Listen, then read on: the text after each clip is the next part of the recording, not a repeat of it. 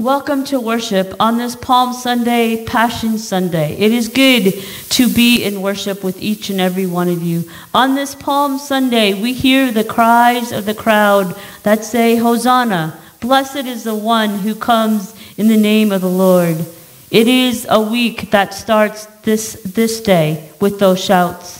And then we process with Jesus during Holy Week. A couple of announcements as we gather as a community for Holy Week coming up. On Thursday, April 1st, we will have an online Maundy Thursday service that will be available Thursday afternoon. If you would like to receive the sacrament of Holy Communion, you may come for drive-through communion from 4 to 6:30 for communion and prayer and blessing. Good Friday, we will have an online worship service available Friday afternoon. I invite you to tune in to that Good Friday service as 4 of our members will reflect on the 7 last words of Christ from the cross.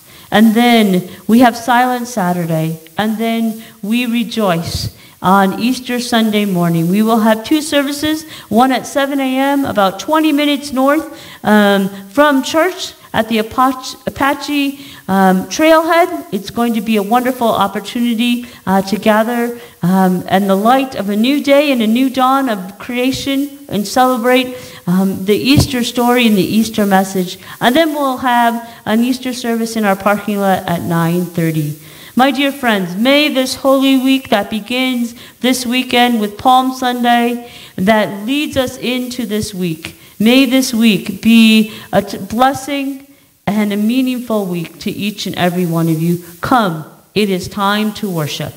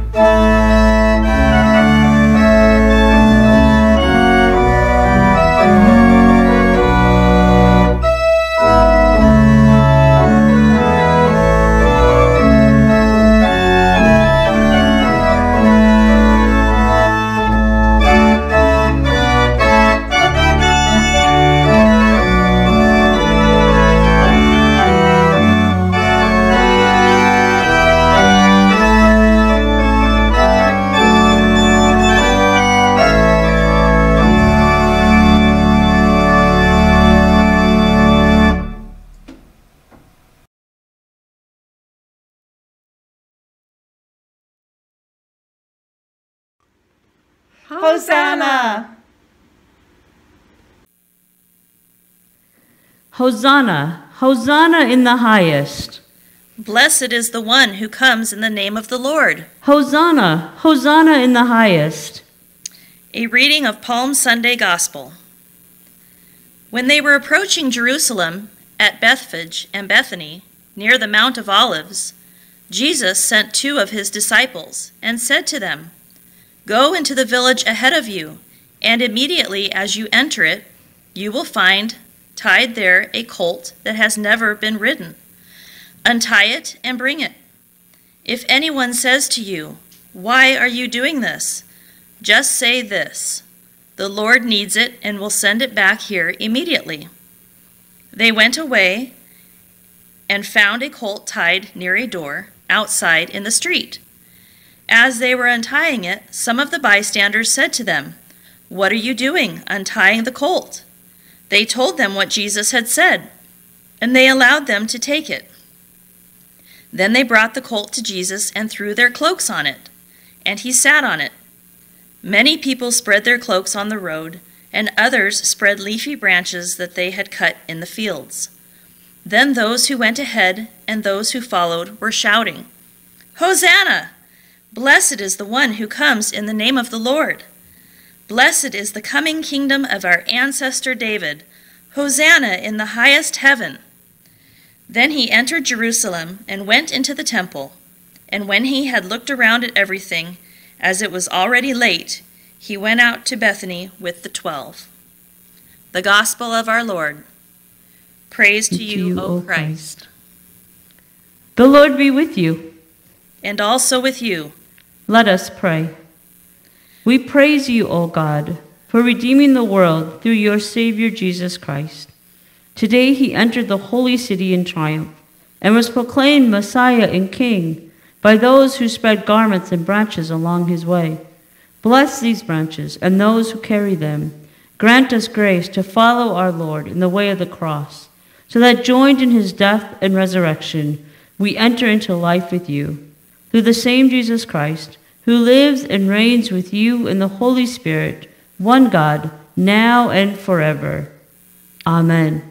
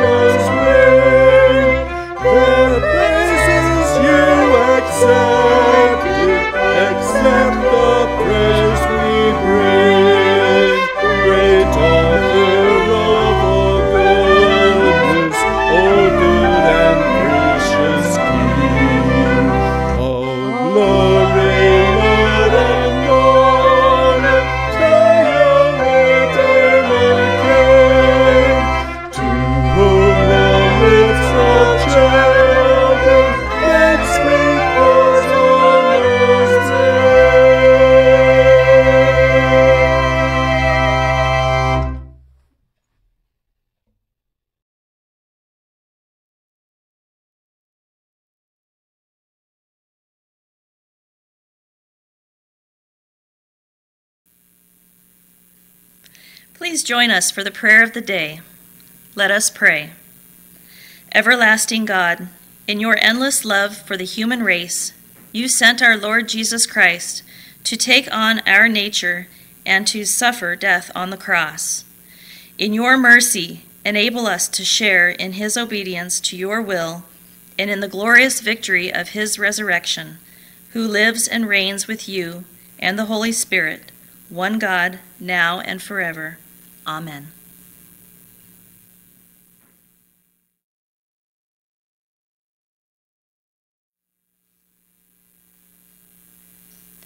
The first reading is from Philippians. Let the same mind be in you that was in Christ Jesus, who, though he was in the form of God, did not regard equality with God as something to be exploited, but emptied himself, taking the form of a slave, being born in human likeness. And being found in human form, he humbled himself and became obedient to the point of death, even death on a cross. Therefore, God so highly exalted him and gave him the name that is above every name, so that at the name of Jesus every knee should bend, in heaven and on earth and under the earth, and every tongue should confess that Jesus Christ is Lord, to the glory of God the Father. Word of God, word of life. Thanks be to God.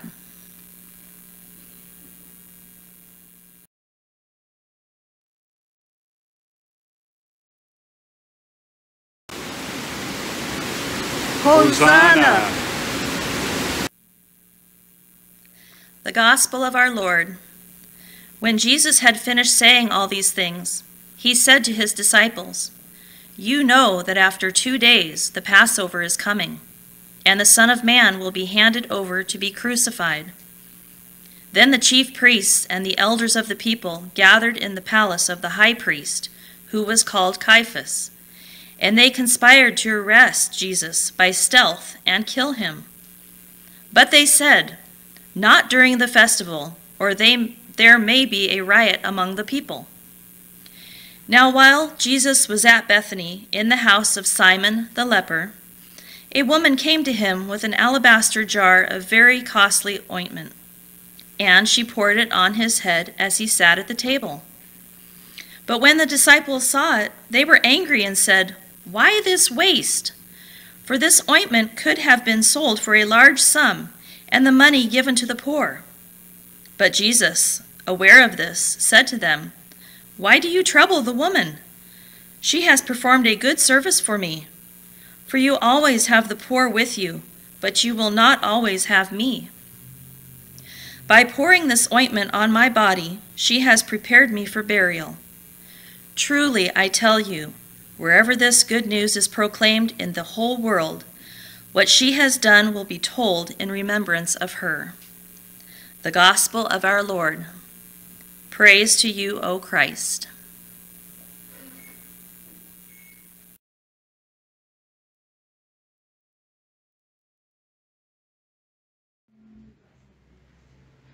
Hosanna! Grace and peace to you from our risen and living Lord and Savior, Jesus Christ. Amen. Let us pray. Good and gracious God, on this most holiest of Sundays, this Palm Sunday, Passion Sunday, where we continue to draw near to you and you draw near to us, Lord, be with us this day as we continue our journey with you. And now, Lord God, may the words of my mouth and meditation of our hearts be holy and acceptable in your sight, our rock and our Redeemer. Amen. One of my favorite jobs that I had for a couple of summers was working at the Minnesota State Fair in the Minnesota Turkey Growers Association booth. It was great. The hours were long, but it was so much fun. The booth was all about turkey. We had turkey burgers, turkey hot dogs, turkey drumsticks, turkey sandwiches, and so much more. It was hard work, but fun. What made it so fun is where this booth was located at the Minnesota State Fair. It was located in the perfect spot to give us an opportunity to people watch at the fair. The booth was located down on a main street and down by all the animal barns. And it was prime watching and observing people as they were walking around the fair. During our downtimes when we didn't have a line that we were serving our customers, I would find myself observing the crowd.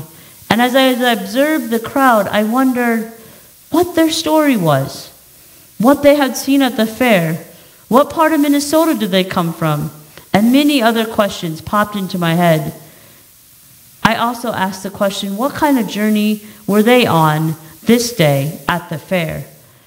I have a feeling that many of us find ourselves doing that quite often, maybe while you're waiting in line, or when a car pulls up next to you at the stoplight. You may ask yourself the question, I wonder where they're going, or how their day is going. And many of us probably pause when we see an ambulance, a fire truck, or a police car with their lights on. We pause and say a prayer for all those that are involved in the situation that those cars are going to. I think about the journeys that we are all on and the ones that we have been on. I think about how our journeys intersect with each other. It's easy to say that some of our journeys we pack for and we get excited and we get ready for. And there are other journeys of this life that we go on that we didn't pack for, we didn't sign up for, we didn't want to go on, but we go on. We have been on a journey these 40 days of Lent. The season of Lent is a time of repentance and renewal, a journey of connecting with God in a more deep and meaningful way, connecting with God who is merciful, gracious, and slow to anger. It is a connecting during these 40 days that for many of us would say kind of repositions us, reorientates us, redirects us. It is this connecting that again we are reminded that the cross is central. A cross is a place where we completely see the heart of God. We completely see God's grace and forgiveness. And it is at the cross we see God's final saving act, our salvation, and in that hope that is given to us and to the world, that hope that surrounds us and sustains us as we live all those journeys, as we die and forevermore. It is in this connecting of those 40 days that we reflect on the sacrifice that Jesus makes for us on the cross. As we have been on that journey, Jesus has also been on a journey.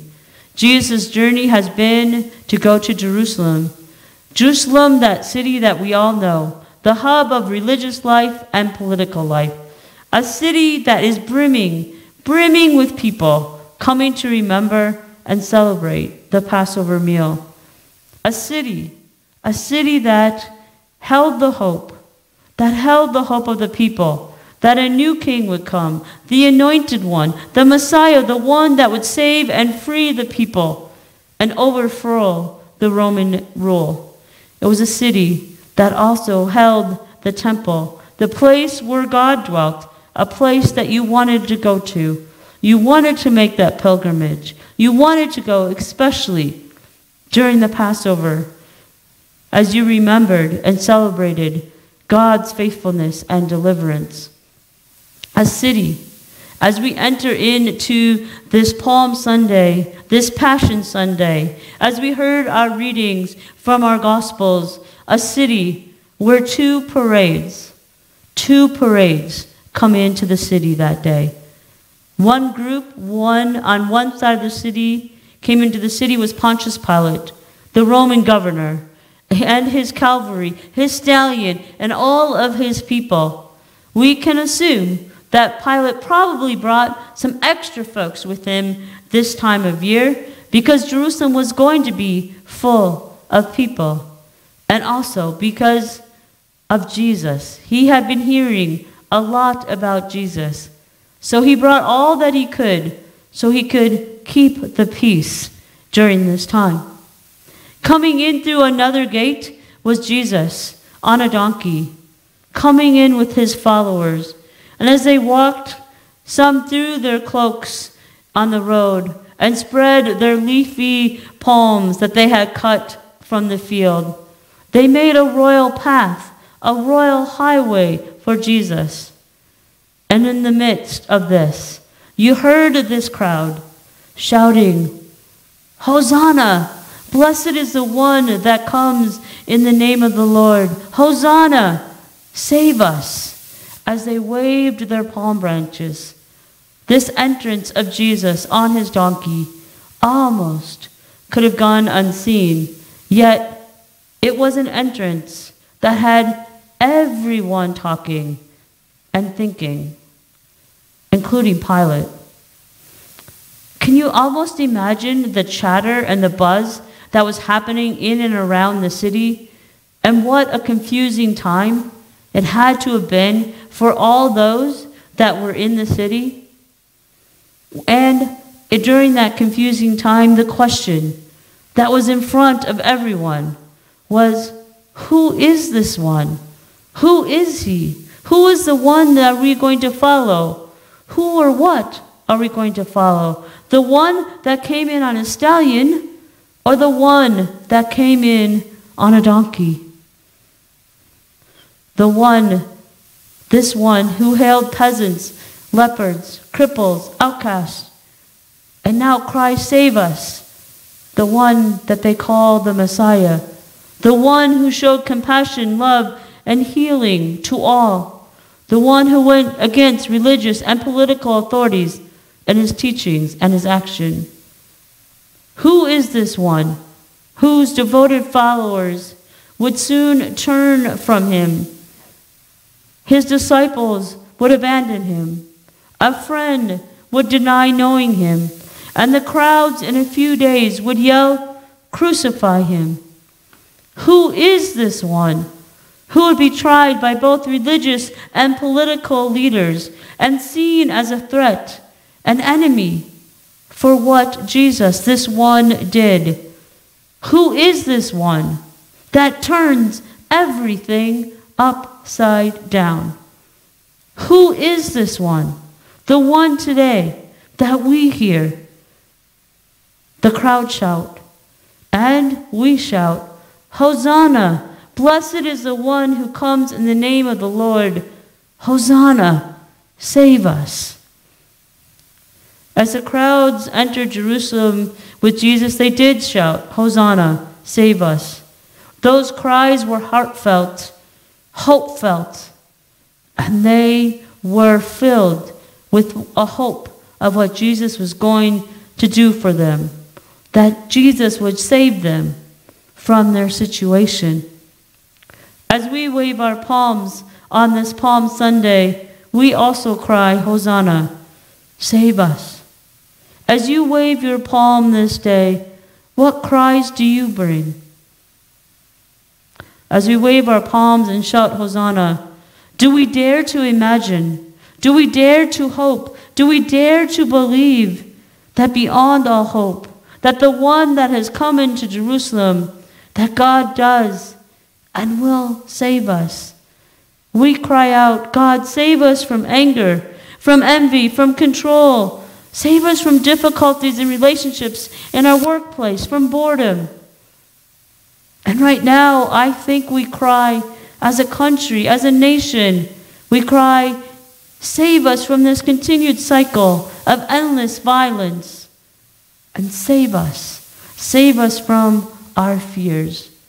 We cry out individually and collectively, "Save us, save me, God, save us."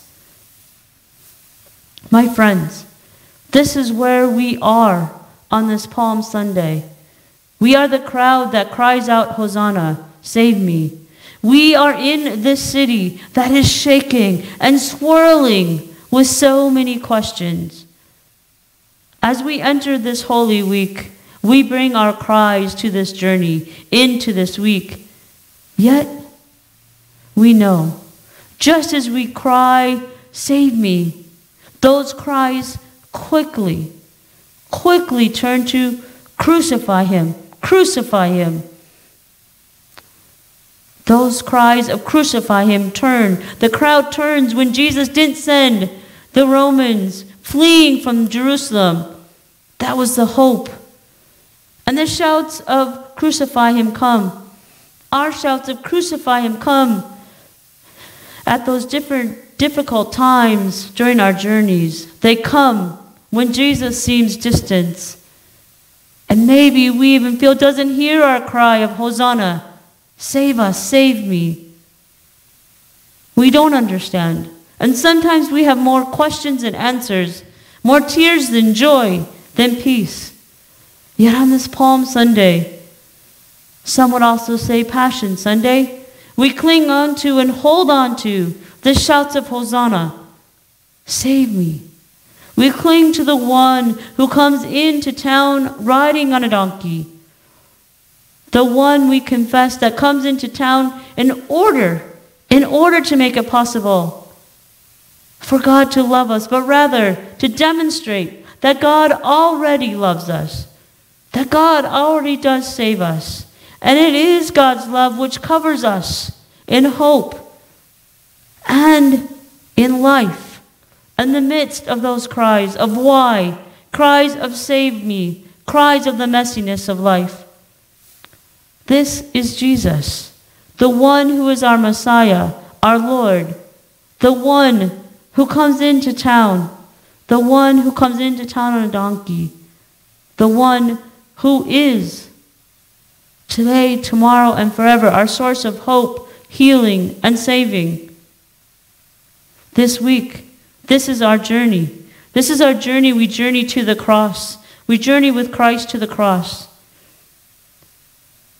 Jesus goes to the cross for us. Jesus is the one that turns our palms into crosses. The crosses were the whys, the questions, and the mess is met with love and compassion, life, peace, and hope. A blessed Palm Sunday to each of you, and a blessed Holy Week to you. Amen.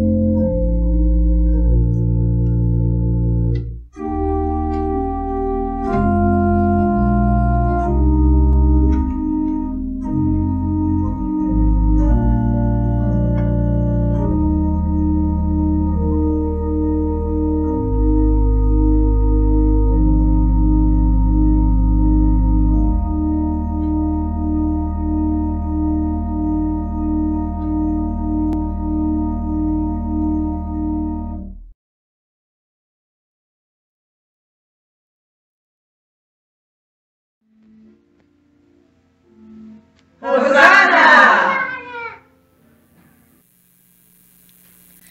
Trusting in Christ's Passover from death to new life, we pray for the church, those in need, and all of God's creation. God, most holy and humble, plant in your Christ's spirit of humanity.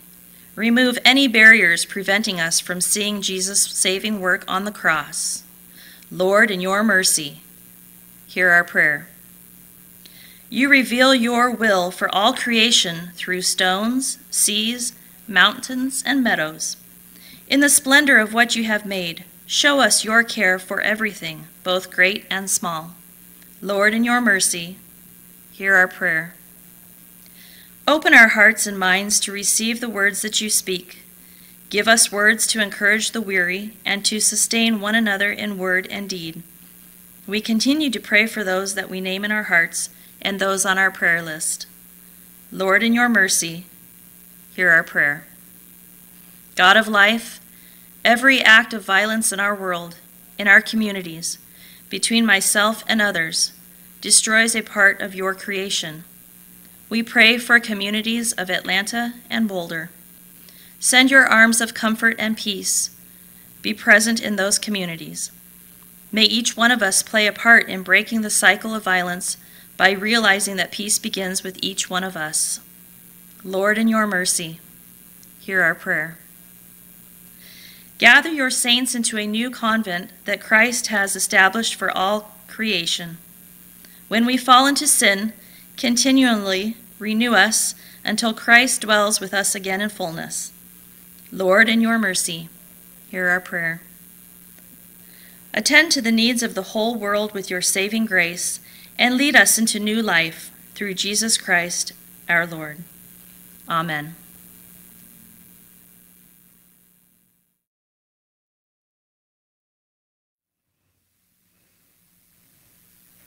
We join together in the prayer that our Savior taught us to pray. Let us pray.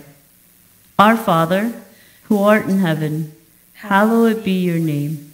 Your kingdom come, your will be done, on earth as is in heaven. Give us this day our daily bread, and forgive us our trespasses, as we forgive those who trespass against us. And lead us not into temptation, but deliver us from evil. For thine is the kingdom, and the power, and the glory, forever and ever. Amen. And now the Lord bless you and keep you. The Lord make his face shine upon you and be gracious unto you.